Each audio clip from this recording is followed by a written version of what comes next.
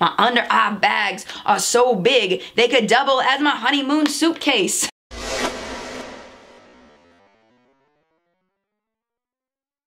Hello my friends, welcome to my slightly belated January favorites video. Well, it's not a favorites video, it's a favorites and fails video. Basically what I do is I line up 10 products that I used and line them up from very, very bad to very, very good. We start at number 10, which is what we're gonna do right now. At number 10 this month, my biggest fail this month was a big shocker to me. Like when I got this in my Beautylish Lucky Bag, I was so stinking excited. I was like, yes, it was something I wanted for a really long time. I was so happy about it. And I am seriously crying in my heart over this. And this is the Becca Ombre Rouge palette.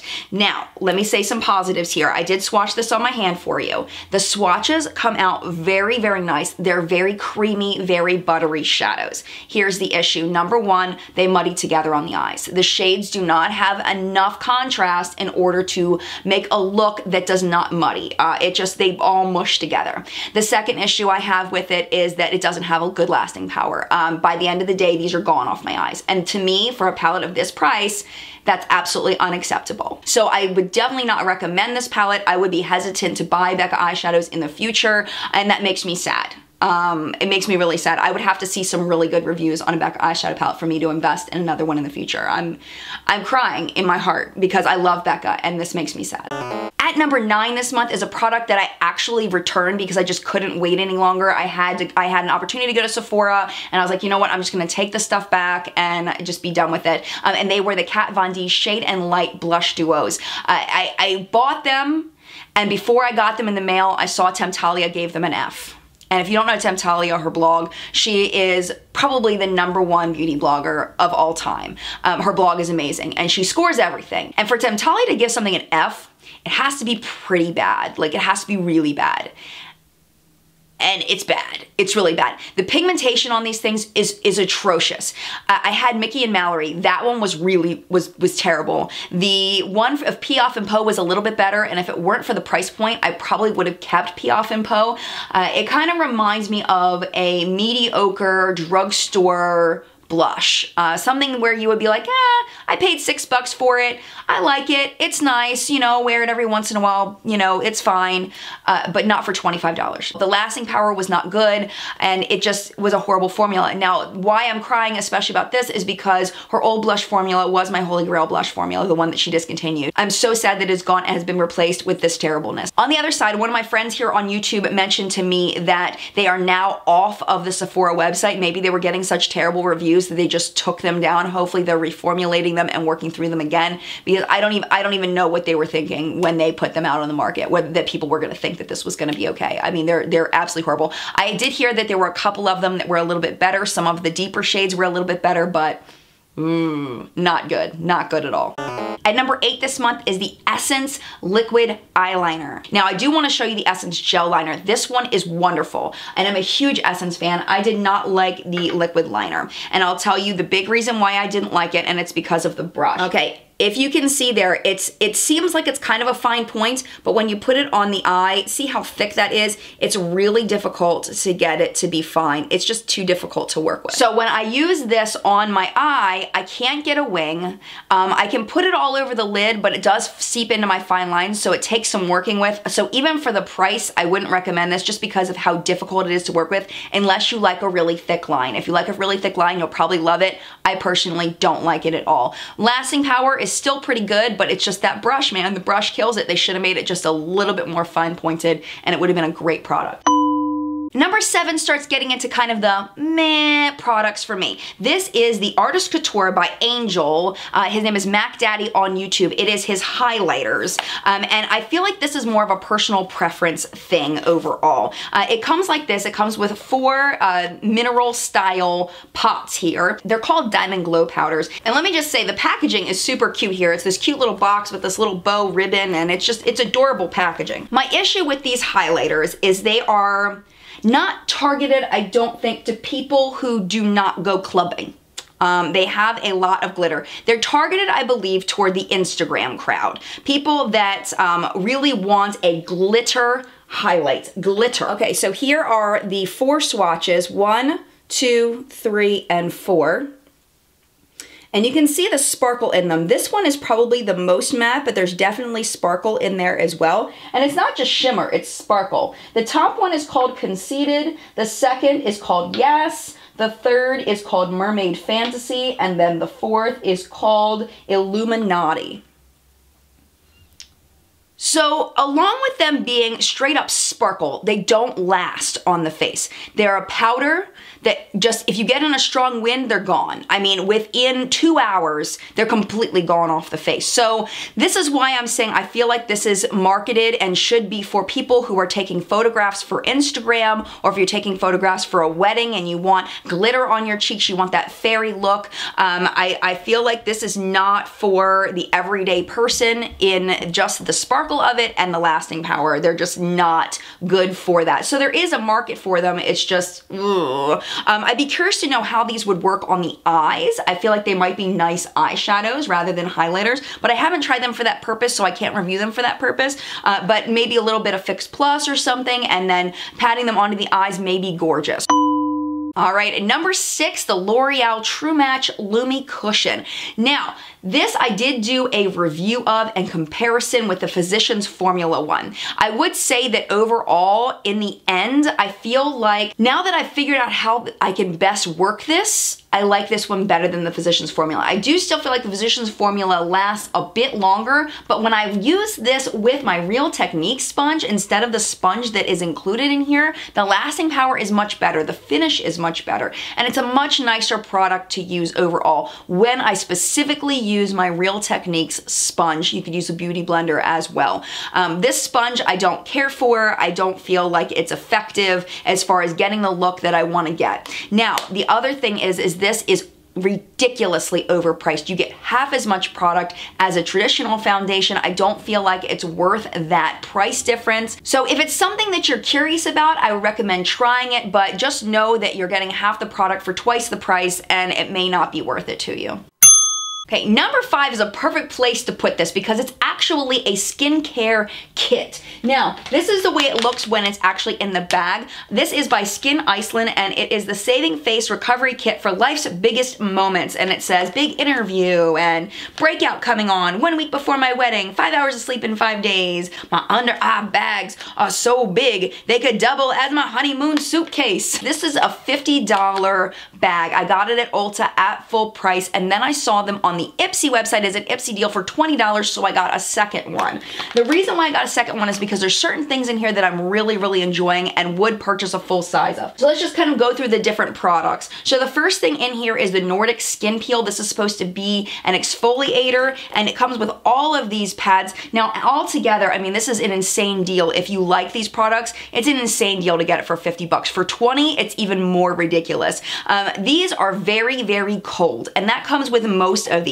Skin Iceland, they're going with the ice theme on this. You know that clean feeling you feel in your teeth after you use a really, really crisp toothpaste? That's the way your skin feels when you use this. If that sounds appealing to you, you'll probably love these products. It's very wet, it's very saturated with product. I use this about 3 times a week. They say you can use it daily if you don't have sensitive skin, but you get this entire full-size pack of it. It's 60 pads, and I feel like they're very good to use. I don't know if they're actually doing anything, but they feel awfully good. And they're rough enough that I feel like they could be exfoliating. So I'm just trusting that it's working, but I have no evidence to show that this one's working. Next is the cleanser. This is the Glacial Face Wash. Again, you're gonna end up with that cold feeling on your face after you use it. If you like lather on your skincare, this is gonna be great for you. It's very enjoyable to use. Of course, this is not a full size. I don't feel like it fully removes my makeup. I remove my makeup first, then I use this as a cleanser afterward. Works great for that. But this is not a makeup remover, just so you know. But I do feel like it works as a nice second pass over my face after I've removed my makeup. Now, this is where we get into the stuff that I think makes it worth it. This is the Skin Iceland Icelandic Relief Eye Pen. This here, and I'm gonna open this up because this is kind of the reason why I wanted to try this more from this brand, are these Skin Iceland Hydro Cool Firming Eye Gels. These, I hate masks. I hate face masks, but I love these. They are sticky and they're cold and they feel really good under the eyes. They're great for depuffing. They're great for under eye bags. I feel like my, I have a crease right here that is just an aging kind of dig that my eyes kind of sink in a little bit. I feel like that's significantly diminished since I've been using both of these. The first time I used one of these, I was like, oh my goodness, like I was so excited. I feel like the effects of this wear off after 24 hours though. I don't feel like they last. Same thing with this. If I put this on at night, when I wake up in the morning, I feel like my under eyes are more taut, but then throughout the day, they kind of go back to looking normal. So this is definitely something you have to keep using in order for it to work, but I feel like it's doing good things for my eyes and my wrinkles and the tautness of my skin. I feel like it's doing great things. So these are kind of the two products out of all of them that I really love, that really make this purchase worth it for me. So just this is $20 alone, so. And then the last thing in here is the moisturizer. I don't like this moisturizer. It's called the Antidote Cooling Day Lotion. Again, you get that cold feeling on your face, and I don't feel like it truly moisturizes. When I put it on my skin will sometimes still feel dry, and to me, after moisturizing, that's completely unacceptable. So this is something that I wouldn't recommend. You see, I've used almost all of it, and I will continue to use it, but I won't purchase this again. This is something that I don't think is good. So definitely some wins and some fails in that kit, so that's why it's a great place at number 5. At number 4 this month, we have the Revlon Colorstay Not Just Nudes palettes. I have this one in the Passionate Nudes. I also have number 2 in the Romantic Nudes. This is a huge jump for Revlon. Revlon eyeshadows are notoriously terrible. I mean, every time I've ever said, okay, I'm just gonna give these one more shot for Revlon eyeshadows, I've always regretted it. Every time. This is the exception. The L'Oreal palettes were my favorite of the drugstore palettes that came out, was it maybe 6 months ago or whatever? There was a huge push on drugstore palettes. The L'Oreal palettes were my favorites. I feel like this is definitely up there, if not better. I love that you get some shimmery shades, some matte shades, some satin shades in here. The thing that really sells me on these is the lasting power is fantastic, and I am shocked by that. Even without a primer, the lasting power in these shadows is wonderful. So that's really where this gets me. They are a little more difficult to work with than the high-end shadows that I have, but they're not so difficult to work with that it's not worth the price point. Especially if you're in the market for a new nude palette. This one and the Romantic Nudes, just beautiful, beautiful palettes. Definitely recommend them, and I'm very much enjoying using them. I love the shade range. The shade range is perfect for lots of different skin tones, and they really knocked it out of the park with this. Good job, Revlon. I am very proud of you on this one. At number 3, this actually was number 1 in my heart for a while, and it dropped to number 3 today, and this is the Blink Mascara Amplified. It is a tubing mascara. I got it in my BoxyCharm, and if you saw my BoxyCharm review, you've already seen what I'm going to say about this, except for the very end. So what this is it's a very large brush. You put on your mascara like normal, but what happens at the end of the day is that when you take it off with just warm water, and the tubes just slide off of your lashes. So there's no rubbing, and that is what makes this stuff magical. Now, the reason why it dropped down from number 1 to number 3 is that I feel like as it's aging, the effects of the lengthening and the volumizing is not as good. And I've only had this open for about a month, 3 weeks. 3 weeks probably, and I feel like it's already starting to die a little bit on me, which makes me super sad, because this was all of a sudden a holy grail status mascara out of nowhere, and now it's starting to die on me, and I'm just like, are you kidding me? What I would recommend if you wanted to try this is if you can get your hands on a deluxe size sample for cheaper,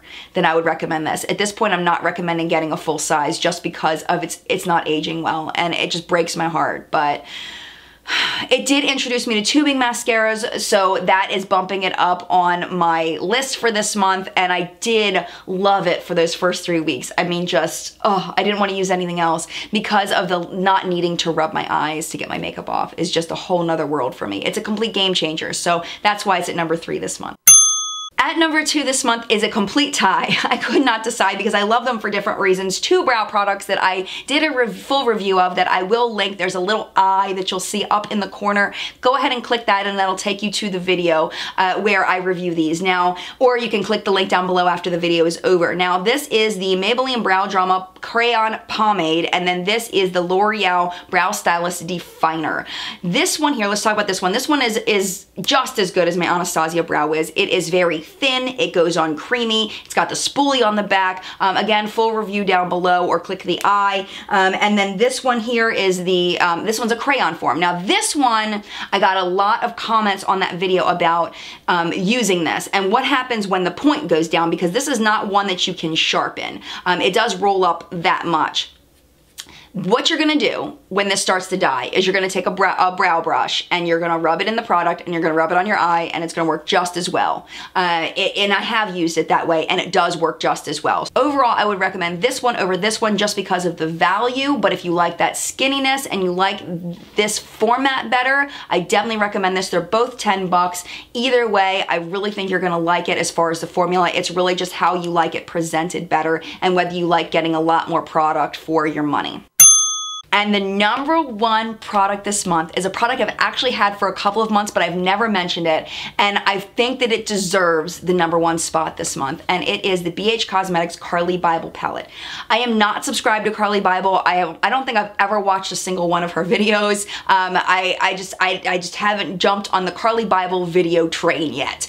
But I will tell you that this palette is phenomenal, absolutely phenomenal, and it's only $12.50 on the BH Cosmetics website right now. And this is not sponsored. I was not sent this for review. I purchased this with my own money, like all of this. There isn't a single thing here that was sent to me except for that this came in my my BoxyCharm, which I do get for review. But other than that, I've paid for every single thing here with my own money. Now, this here, the pigmentation on these things is amazing. The lasting power is amazing. My only critique of this is I wish there were just a few more matte shades. Like a matte taupe would make me so happy. This is the closest we have to a matte taupe and it's just a little bit too dark. If they took this, knocked it down a notch, and replaced one of these shades with it, we would be in serious business, serious business. These highlighters are gorgeous. They're also gorgeous as eyeshadows. This is an amazing, amazingly high quality palette. I would compare this to my high-end eyeshadows.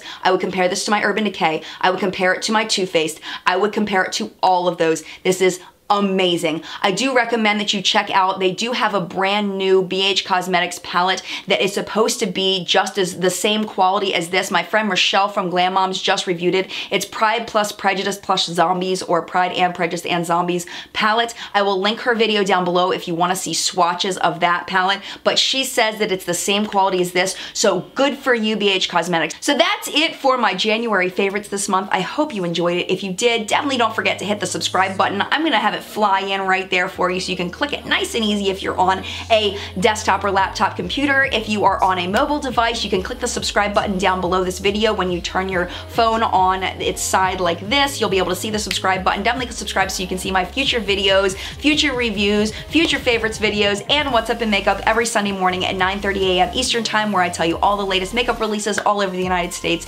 Thank you so much for watching this video. I appreciate you so much. Mad love, and I'll see you soon.